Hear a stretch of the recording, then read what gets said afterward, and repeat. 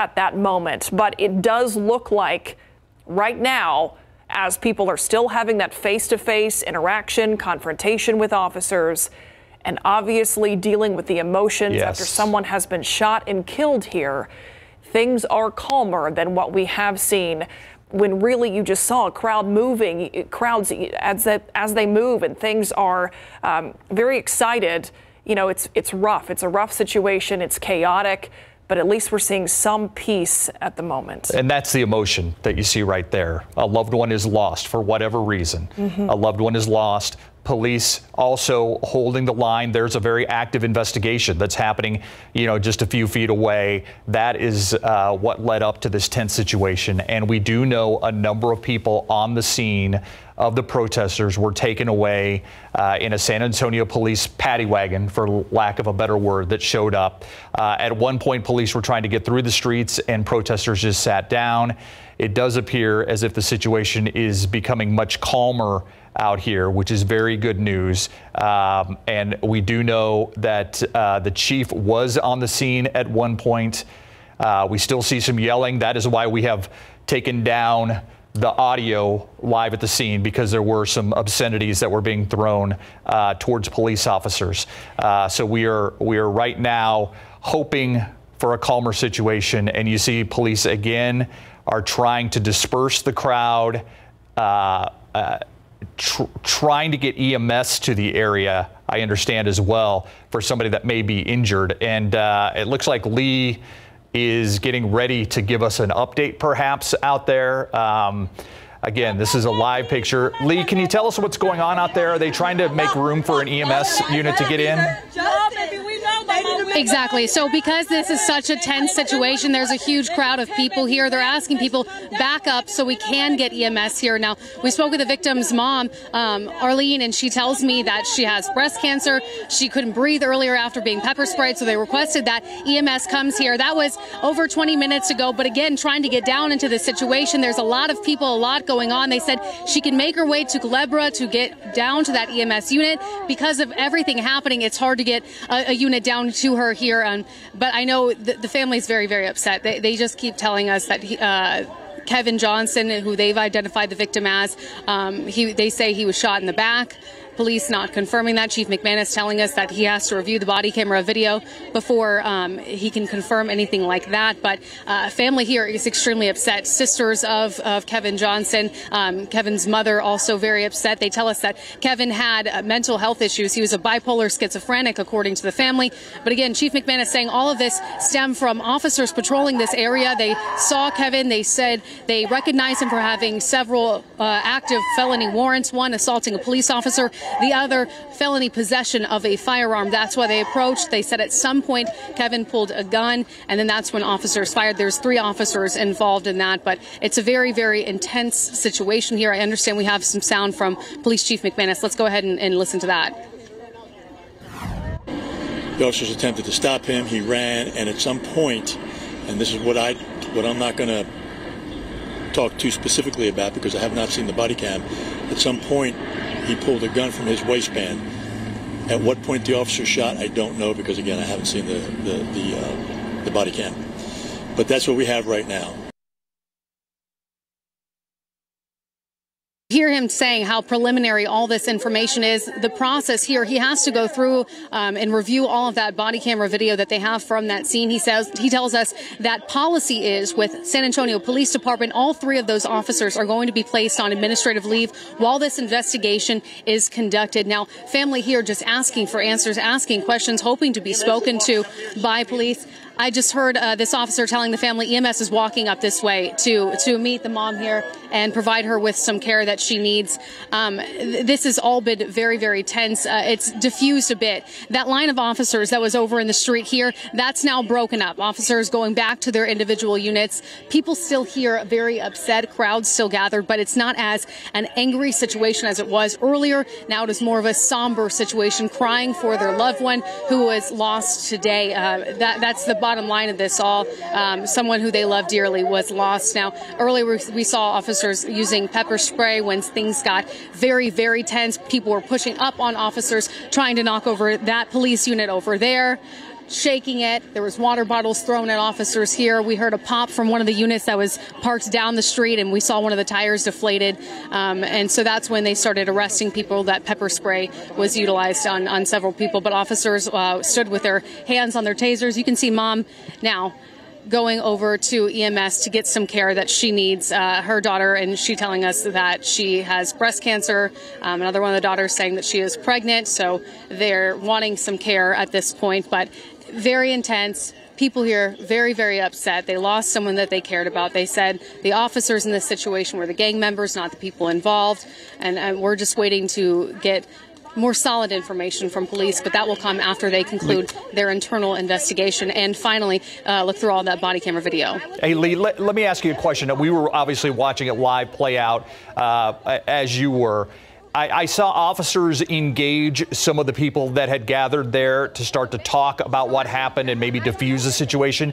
I also thought I saw the mother talk to some of the protesters and try and diffuse the situation. Is that accurate? She was talking to her daughters there. She was confronting her daughters. One of her daughters right there behind me, very upset. And this is Kevin's sister as well here. They're very upset.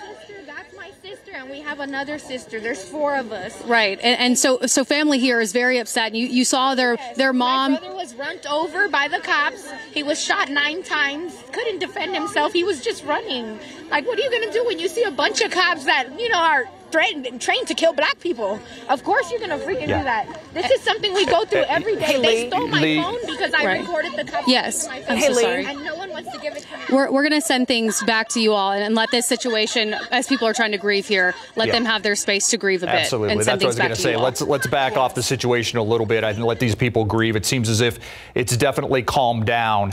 Obviously, there are 2 sides to the story. We've heard from the police chief that this was a man who had multiple felonies, felony warrants. One was felon in possession of a firearm, and one was, we understand, assault on a police officer.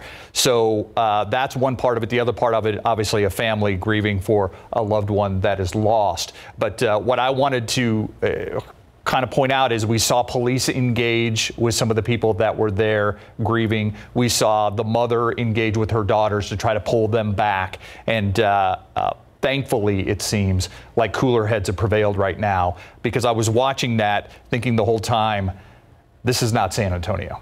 Exactly. And as you're watching that play out, as we both were in the newsroom moments before we walked out here to the studio, you're just hoping that you're not going to see something take a turn, another deadly turn. Someone gets seriously injured. And when you see that line of officers, it's alarming, because they thought there was a need for that. But it is good news that we have seen, like you said, some of those people who are understandably emotional try to calm the situation down themselves, having conversations with the officers, of course tense, but seeing that line of officers disperse and those officers be able to talk with the people who are there, because there's a lot of processing happening at this scene as officers are doing that during their investigation. Important to note that the police chief did say that there is body camera footage here, so that is key. And of course, everyone else dealing with those intense emotions, because there is a life that has been lost here. The circumstances leading up to that, certainly something that are going to be sorted out in the hours and the days ahead. But we know that right now, Lee has been on the scene there, but we also have our Patty Santos. She is out there just a little bit south of where this happened, so a little south of the Woodlawn Lake Park area. Patty, certainly a calmer background in your live shot here, but talk about what you're witnessing and what you can see from this vantage point. Yeah, we just arrived and we really wanted to stay away from the middle of where all of this is happening. But I can tell you that there is a huge crowd that was coming in, crowds of people walking towards the area that where the police presence was. Just about 5 minutes ago when we arrived, this entire street here was filled with police officers. All of those started to leave, and as the crowd started to come in, and that crowd, as you could see, is starting to go back. But I did get a chance to talk talked to a woman that lived in this house. She was quickly getting her kid into the car saying, let's go. I'm not going to stick around for this. Very intense situation here, very scared, people not knowing what could happen next. But at the same time, as you're seeing all this commotion happening here, we're right at West End Park here. There's a playground. There were children here playing at the same time. So a lot of emotions coming here. But as you can tell, the scene has calmed down now. And luckily, we'll get some more details onto exactly what is going on. We did reach out to the mayor's office to see if he was keeping tabs on this. And he's saying he doesn't have much information right now, but we hope to get something more from him. We'll send it back to you. All right. Thank you, Patty. And very valuable information there that people were just getting out of the situation. People were going in. Luckily, people seem to be dispersing from the situation right now. Again, this happened not all that long ago. It happened shortly before 5 o'clock where the shooting came out at the intersection of North Hamilton Avenue and Calabria. This gives you a better idea of where we're talking about. It's roughly 4 blocks from Woodlawn Lake itself. And police were on the scene doing an active investigation into exactly what happened. Family members showed up on the scene. They were obviously wondering what was happening. They were trying to get to their loved one and could not. And that escalated from there. And a lot of what we're going through as a society right now with the struggle between police and, some of the people who feel like they're not being represented justly is playing out on the streets of San Antonio. But like I said, I was very happy. San Antonio police were proactive in reaching out, talking to people, letting them vent. And it seemed as if a family member was also instrumental in tapping down and maybe turning the temperature down and turning more to grieving than being angry about what happened. And to your point about looking at that and not thinking this is San Antonio, we've seen it play out in so many other parts of the country where in a split second things can turn. They can turn deadly. They can turn extremely violent. And there's already been violence of some sort out there today. That's what got everyone to this point. So happy that we did see that. And if you're just joining us, if you're just trying to get information about what led up to this, we do know that the location Steve mentioned, Hamilton and Calabria, earlier, a man was shot and killed. As officers tried to approach that man, they said he would not stop to talk with them and pulled out a gun. That is according to the police chief. That was often common in these situations. We don't hear a lot from officers in the beginning as they're trying to get their investigation underway. But we do hear from family members, from friends, from people in the neighborhood who want to talk about this. A question I know that we're going to try to answer is if any of those people who were out there talking to Lee, were they with this victim when this shooting happened? Right. They had some details that they shared with us. One of the family members, I believe, told Lee that the victim suffers from some mental health issues. That is a key component in these conversations, like you mentioned, that have been happening over the last 2 years about policing and community relations. So something that we are going to try to figure out as we go through this, as this investigation will definitely take more time. Yeah, and undoubtedly there are questions and there will be questions, and that's what we'll follow over the next few hours, days, weeks, and months. We're going to take a quick break. We'll be right back with more local news.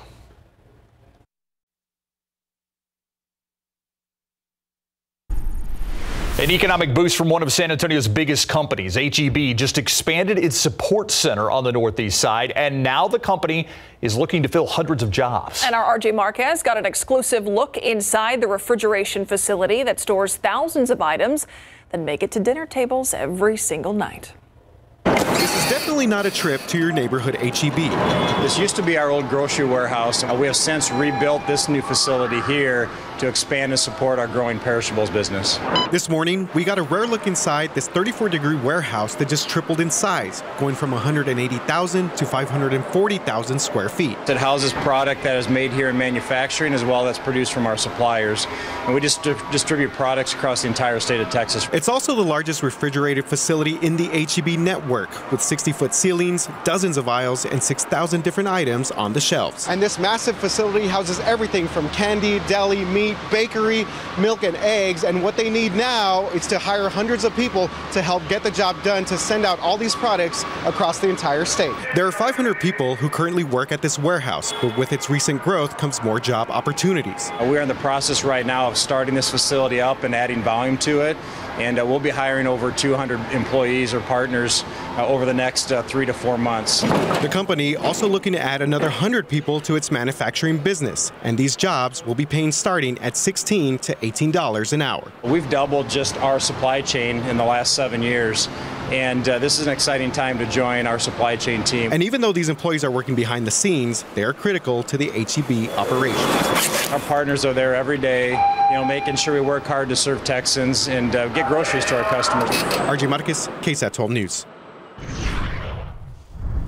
It is 81 degrees out there right now. I know there are a lot of people that are on spring break right now, and I know we need rain. I know all those things, but for those people, Adam Caskey is a hero today because this is beautiful weather. Yeah, very, very spring break-like, at least for around our neck of the woods here. And if you're visiting from out of town, you'll enjoy the rest of the week, that's for sure. I do want to get right to the radar. We have a few showers and storms that are popping up, generally east and northeast of San Antonio. We're going to be on the tail end of this cold front that moves through later on this evening, and it could kickstart a few additional showers and storms. What you see right now, basically around Luling, east of Seguin, moving through parts of Gonzales County, is just some heavy rainfall with a little bit of lightning and thunder associated with it. You can see this activity here right along Highway 90, the alternate route, the southern route there that moves into Belmont, St. James area. Some heavy rainfall, Luling getting the heavy rain as well. And just that northern corner of Gonzales County, Walder and northward,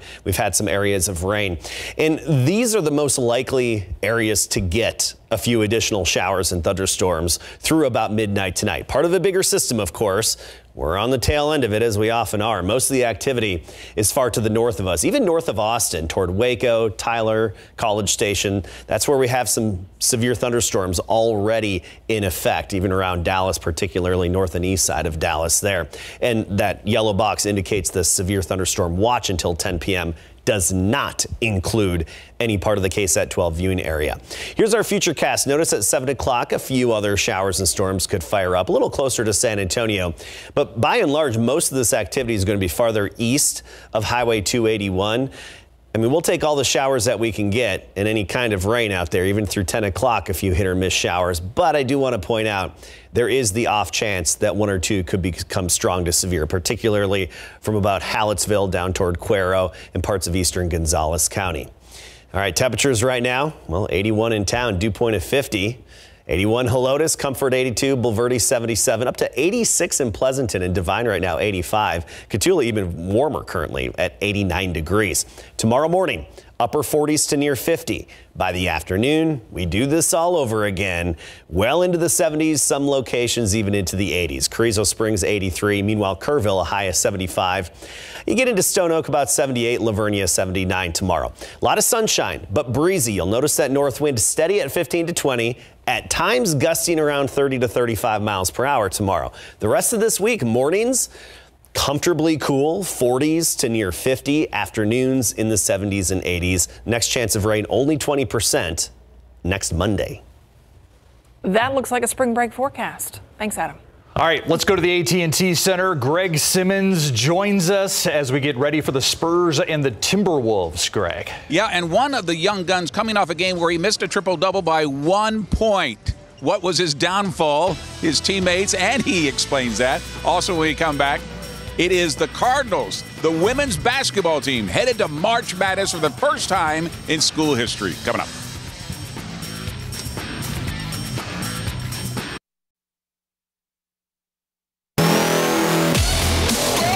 Everybody, and welcome live to the AT&T Center, where tonight our Spurs play host to the Minnesota Timberwolves. Tip off the final week of their 7-game homestand so far. The Spurs are 2-2 in this homestand. That includes wins against the Lakers and the Utah Jazz to finally push Pop over the top as the all-time winningest coach in NBA history with 1,336 regular season victories. But the Spurs are coming off a loss to the Pacers on Saturday while resting DeJounte Murray, Keldon Johnson, and Jakob Poeltl. It gave opportunities to guys like Trey Jones to start, missing his first triple-double by just 1 point. Turns out he was just 1 for 3 from free throw line. It did not go unnoticed.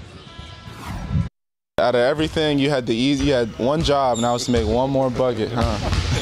But it's gonna come. Yeah. You know, I see him having more triple doubles coming his way. He's a great point guard to play with. You know, I love playing with Trey. He gets your rebounds. He's looking for you. You know, he's getting to the cup when needed. He does so many things besides just scoring and passing to the team, especially for the second unit, which is surely impactful. Got hit my free throws. Free throws, but yeah, my teammates were getting me open, and then just assists and everything. They're knocking down shots, helping me look better on the stat sheet and whatnot. But just continue to try to build each and every game. Continue to watch film with the coaches. Trying to just improve my game every time I'm out there. The Spurs are facing a tough opponent in the Minnesota Timberwolves tonight. They have won 8 out of their last 10 games. It includes wins over Golden State and Miami, the top-ranked team in the Eastern Conference, and right now sit in the 7th playoff position in the Western Conference. Here's a tip time tonight, 7:30, of all the highlights tonight on the Night Beat. Congratulations to the University of the Incarnate Word women's basketball team, who's headed to the NCAA tournament for the first time in school history. That's after they were able to beat Southeastern Louisiana 56-52 in overtime to win the Southland Conference Championship. It's after they went into the tournament as a number 5 seed. After the win, the Cardinals returned to San Antonio for a Selection Sunday watch party at Broadway 50/50. It feels incredible, honestly. Like, nobody thought we would be in this position. I'm just glad we got the chance to play for a championship. You know, we got through a lot of emotions these last 4 days, so it feels good. We've never been on a stage like that. Even like making history, winning the first game and going on playing 4 games in 4 days. Like, just the momentum, the adrenaline, it was all there, and we loved it. We wanted it again. It's certainly a testament, you know, how tough-minded they are and how focused they were. So just obviously great for our program, for our university, athletic department as a whole to have this opportunity. Now the Cardinals will face Howard at 8 p.m. on Wednesday in Columbia, South Carolina. It's part of the first 4 play-in as the women's tournament switches to a 68-team field this season. Texas A&M fans are upset today after they feel their team was snubbed by the NCAA Selection Committee on Sunday. That's after they were able to win 7 in a row and challenge Tennessee for the SEC title on Sunday, only to fall short 65-50. Still the Aggies 23-12, but that was not good enough for Selection Committee as they were one of first 4 out. Aggie Athletic Director Ross Bjork was not pleased. He tweeted out, "It doesn't make sense. It's hard to figure out this a flawed selection process if we do not reward teams who deserve the opportunity." And, of course, we'll have all the Spurs highlights for you tonight on the Night Beat, live from the AT&T Center. Greg Simmons, KSAT 12 Sports. All right, Greg, thank you. We're going to go back to some late-breaking news where an officer shot and killed a man on the city's west side. We've got a live update coming up.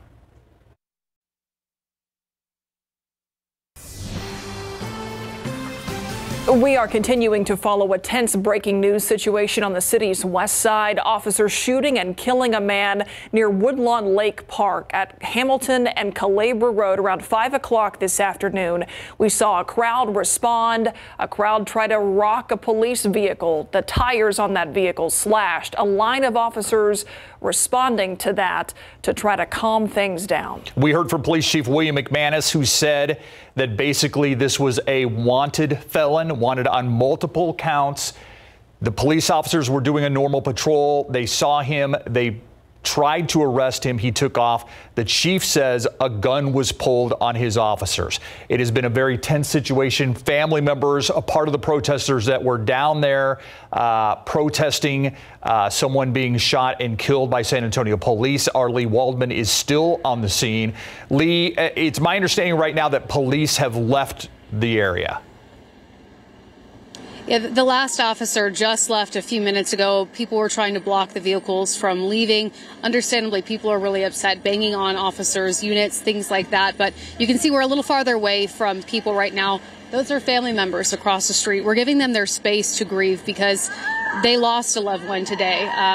The victim's father showed up here and was understandably upset. He tried to engage with officers. Officers tried to disengage, try to calm down the situation. But again, family is upset. They want answers. They want to know exactly what happened. And Chief McManus was very, very honest with us, saying it's going to take some time to figure out exactly what happened, what led up to the shooting. He said that a gun was pulled. A gun was also recovered. But it will take some time to put together the timeline of what led up to this shooting, but family telling us that their loved one, Kevin Johnson, was shot and killed by those officers. They're holding each other this evening, crying out for him and crying out his name, holding each other and just wishing this wasn't the situation that they were finding themselves in. That's why we're giving them more space. They need time to grieve in this situation, and we're going to give them all the space that they need. Again, all the officers have left at this point, but there still is a very large crowd of people, some upset, some angry, others just hurt and mourning the loss of someone that they truly cared about. Family was telling us that Kevin Johnson, he had mental illness and he had bipolar schizophrenia. They said that played a role. They said that their family was born into an area that has some rough crime in it, but that they were not rough people. They said they're just hoping for some understanding and for some answers on what happened before Kevin was killed.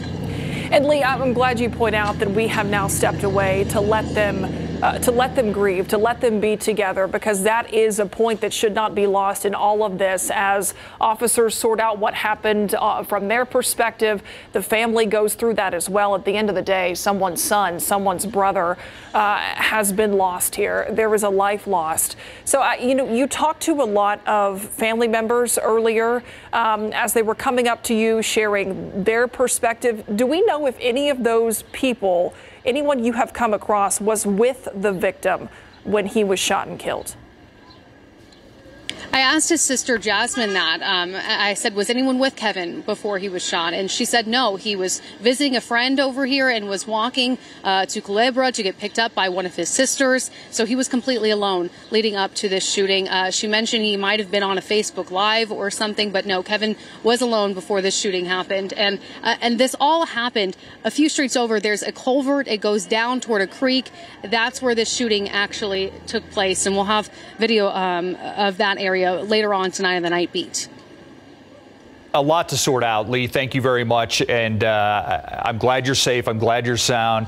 But it seemed like both sides really tried to defuse the situation. At least members from both sides tried to defuse the situation that ultimately led to things calming down, correct? Yes, we saw several officers coming and trying to speak calmly with people, telling them they understand that they're upset, which anyone would be in this kind of a situation. So we saw a lot of understanding on the part of officers and on the part of family members. The mom specifically, Arlene Garcia, she was hugging her daughter, saying she knows that this is painful. She's trying to just get some answers, and that's all that they're asking for. But she was also active in trying to get people to move back from that line of officers. Other people holding back Kevin's father when he was trying to rush toward the officers. People are trying to keep the peace here so we don't see things escalate any further. It's just they want justice. They want answers. They want to grieve. And that's what we're going to allow them to continue doing tonight. Our Lee Waldman live on the scene of an officer-involved shooting on the city's west side, about 4 blocks away from Woodlawn Lake. All right, we're going to continue to sort out a lot of details about what happened here. Look for further information on our website. This is a story that we're going to be on top of for several hours to come.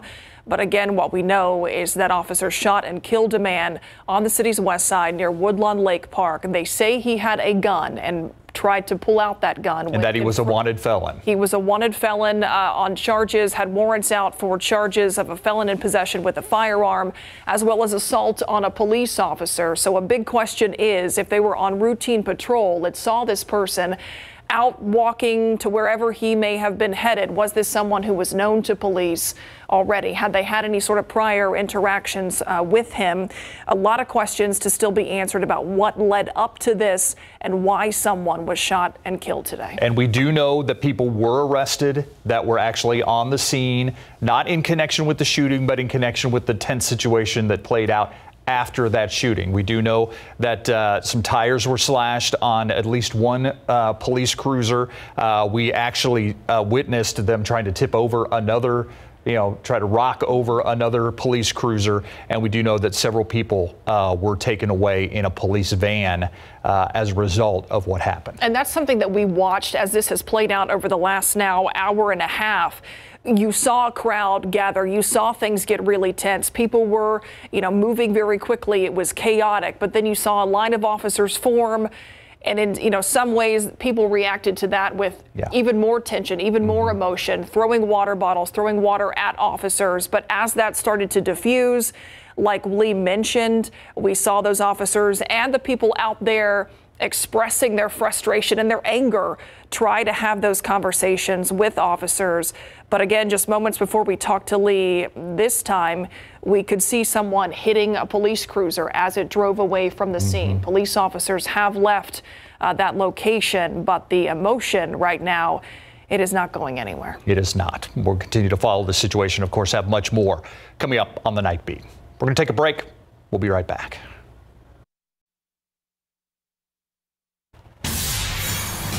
Inflation and those higher gas prices taking a bite out of spring break. It's made a dent in a lot of travel plans, like heading to the beach, the mountains, or some favorite getaway. Jesse DeGogato says that for many, those have become staycations now, maybe short day trips in a city that's already known for being tourist friendly. Almost everywhere in Brackenridge Park, there were families on spring break enjoying the perfect weather and the fact they didn't spend a lot of money on gas getting here. I saved so much money than having to go spend, $100 to take a trip somewhere just on the gas alone. Because we do drive a big vehicle and it does take quite a bit to gas up.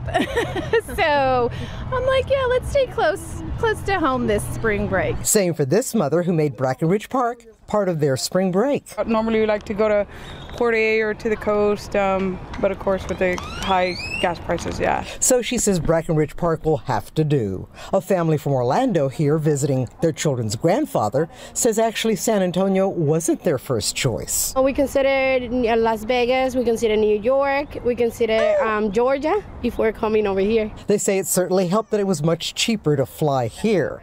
While this family from Houston drove to San Antonio on a day trip. For her SeaWorld, and my parents want to walk around on the river walk. It's very relaxing. The simple pleasures of Brackenridge Park are just some of what visitors say San Antonio has to offer. The iconic train ride and the San Antonio Zoo are both nearby, and even locals are getting to play tourist in their own backyard. This family had the Museum, SeaWorld, and Fiesta Texas on their list. I've been going to different places that I hadn't been to, so I've enjoyed it. Jesse DeGogato, KSAT 12 News.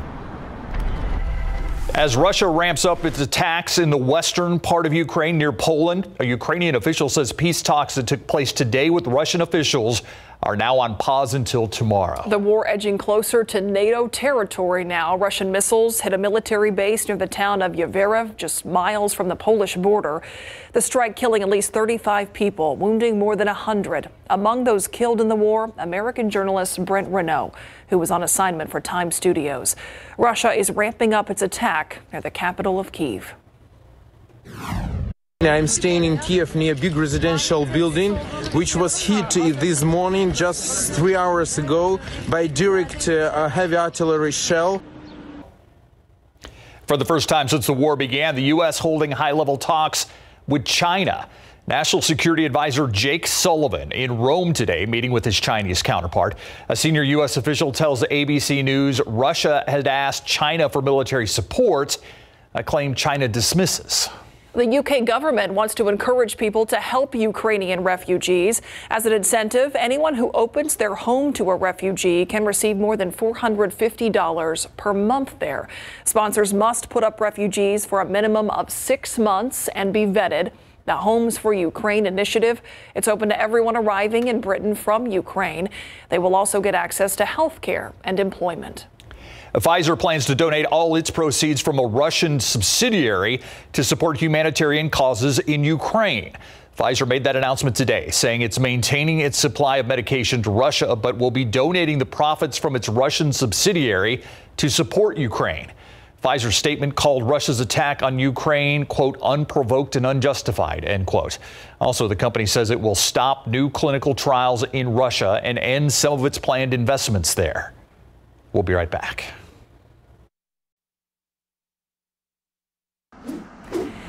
Let's take a look at traffic out there right now with Transky camera here at I-35 and New Braunfels, and it looks like it's a good time to be on the highway. Also a good time to be on spring break, which may be why there's a little less traffic.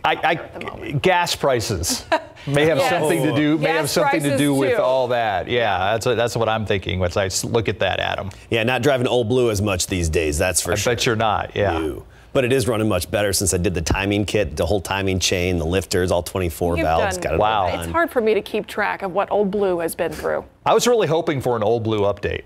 I know you were. That's why I had to bring it up. Everybody wants the Old Blue update. I'm still trying to get my hands on some cassette tapes, but it's going to happen one of these days. I've got some. Do you? Yeah. Sweet.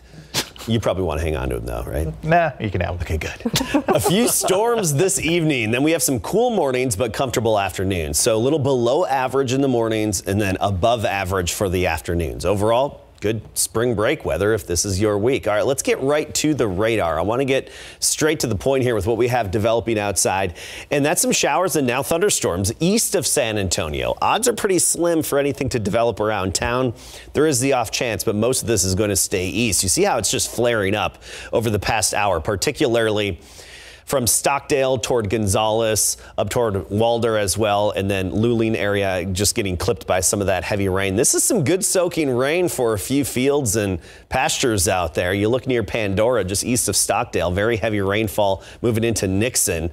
Just west of Smiley. You could get clipped by that in Smiley, but for the most part, I think these are headed toward the northeast and basically just paralleling Smiley there. You look into Gonzales County, western and northwestern Gonzales County, pretty good coverage right along I-10 in Harwood. And again, this is all moving from the south to the northeast. That's the direction. Not a whole lot of lightning associated with it, just mainly some heavy rainfall. Could be some pea-sized hail, but as we go through the evening, there is the off chance for a rogue severe thunderstorm. And this is all part of a bigger system here. Big upper level system and a cold front. Most of the energy and the severe weather is to the north of us. I mean, we're talking College Station, Waco, Tyler, toward Dallas as well. Cold front's going to move through. Out ahead of that front, we're getting the storms. Cold front hits later on tonight. Behind it, don't expect a big temperature drop, but along it, a few of the thunderstorms. So here's our futurecast. This is one rendition of 7 p.m. And this computer shows a few showers and storms maybe creeping into Bexar County, Smithson Valley, Canyon Lake area, and then Seguin as well through about 9 p.m. I think this is a little aggressive, but nonetheless, it is one of the possibilities. And then through about midnight, 1 a.m., that's when we have the potential for the thunderstorms, generally east of Highway 281. And here's the other thing. Most of the severe weather is going to stay to the north of us. I mean, we're talking East Texas, but there is that off chance, near Gonzales, Hallettsville, Luling area, even down toward Cuero and Victoria, we could have a rogue severe thunderstorm. It's on a scale of 1 to 5, it's in that 1 category. So it's that off chance. We don't expect anything widespread in terms of severe weather, but 1 or 2 storms could become strong to severe. Otherwise, no chance of rain until this time next week. And right now, it only stands at 20%. We could use some rain. Let's cross our fingers and say some prayers for it. 81 degrees right now with nothing but sunshine. Dew point of 50, a little breezy out there as well. There's a cold front moving through west and north Texas at the moment.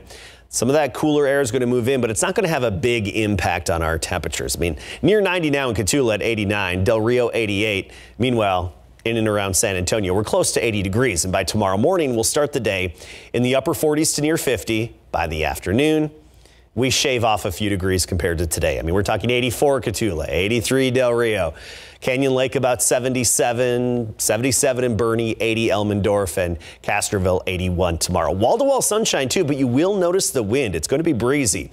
A north wind steady at 15 to 20 with some gusts up to 30 miles per hour. And overall, the rest of this week, for the most part, mornings in the 40s to near 50, afternoons 70s and 80s, and I mean mid-80s on Thursday, St. Patrick's Day. Look at that, 85 on Thursday. That's great weather for a green beverage of some sort. Always is. What kind would that be? Mountain Dew or something. Oh, yes, of course. Thinking. Of course. Yeah, Mellow cucumber yellow? Juice. Cucumber juice. Cucumber. Get out That's of here. That's what Alexis, our producer, said. In case you missed it, coming up next. Cucumber juice.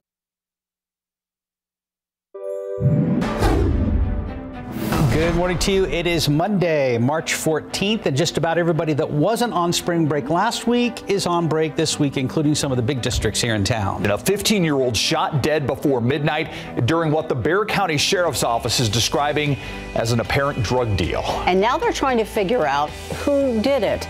This happened last night on Fossil Banks near Loop 1604 and Shanefield Road. Investigators say that the victim was found at the scene. And despite life-saving measures, he did not survive. We're talking about that 15-year-old. They're now asking anyone with surveillance or any information at all to come forward. You can email BCSO tips@bear.org or call 210-335-6000. Firefighters are trying to figure out what ignited a fire at an Eastside home last night. And whatever it was, they say it destroyed the entire house.